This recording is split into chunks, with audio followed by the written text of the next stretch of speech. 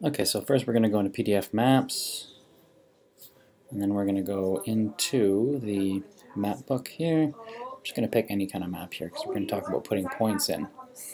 So right here you can see the crosshairs in the middle of the screen, and from there we're going to drop a point with the little pin at the bottom, and it comes up as a place mark. And from there you can change the place mark to whatever that might be. Maybe it's a smoke you're chasing after. So put the smoke in there, and then you can change it to whatever coordinates that maybe you were given.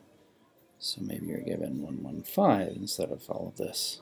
I'm not going to go through changing all the numbers. Hit return, back to place mark, close, and it's going to put that place mark in the right spot.